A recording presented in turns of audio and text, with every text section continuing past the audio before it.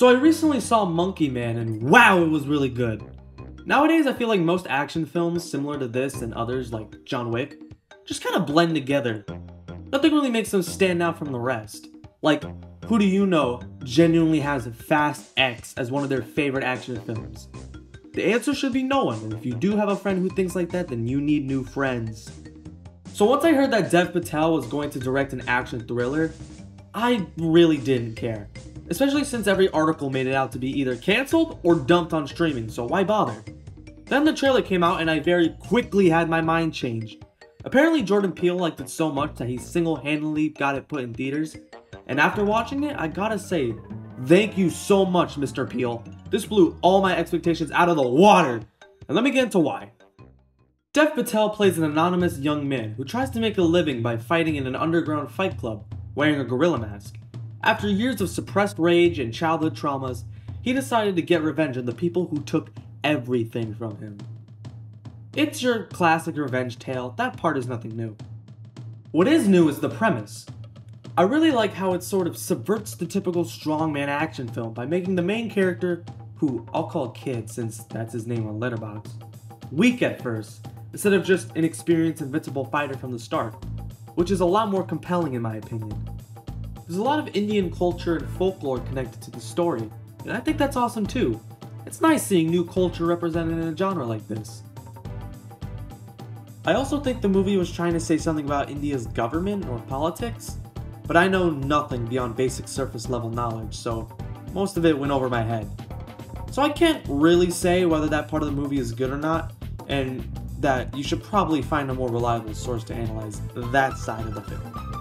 Besides that, the story is mostly stellar and is woven together with the action perfectly. It's no tearjerker or anything like that, but it's emotional enough to keep you invested in Kid's story and his quest for retribution. Speaking of which, holy hell, the action goes so hard, oh my god! The choreography is excellent. You feel each punch, each head slam, each bite, like hell yeah! It's just as gory and ferocious as I wanted, and I freaking love it. Now let's get into my hot take. The cinematography. I've seen a lot of people have problems with the shaky cam during the first half of the movie, but I love it. I might be alone on this, but let me explain. The second half of the movie has the camera more focused and smooth. The reason is to symbolize how Kid is getting better at fighting. In the first half of the movie, Kid is not good at fighting whatsoever. Hell, he literally gets paid to be beaten up. But over the course of the film, he reaches his full potential, which is reflected in the camera movements.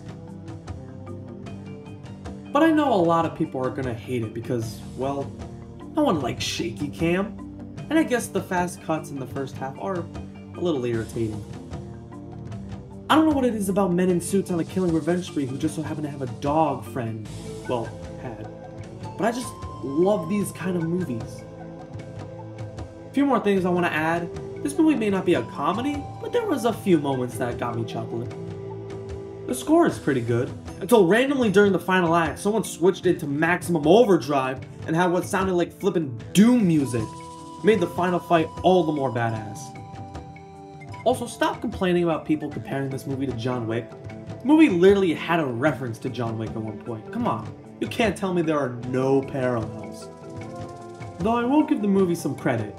It was able to create its own identity within a genre that could feel like the same thing a lot of the time. Dev Patel had a passion and luckily was able to make it reality, and I'm so glad he did. Before this, I only ever seen him in like Slumdog Millionaire, but now I kinda wanna check out more of his films. Overall, Monkey Man is an amazingly fun action revenge tale with enough emotion that might not mesh with everyone.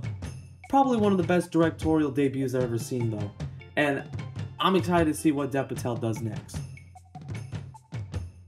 As for my rating, I'm going to give Monkey Man 4.5 stars, with a number rating of 9 out of 10. I believe this movie would be better with critics than casual moviegoers because of the heavy topics and gory action. So in this case, my casual rating is going to be a 6, and my critic rating is going to be an 8. And would I recommend this movie to you on a scale of hell no to hell yeah? I'm going to personally say hell yeah. And that's all I have for today. If you like these smaller reviews, then you're in luck because I plan on doing this more frequently just to get more videos out. If you enjoyed the video, remember to follow my channel for more content, follow me on Letterboxd, and I'll see you when I see you. Bye-bye.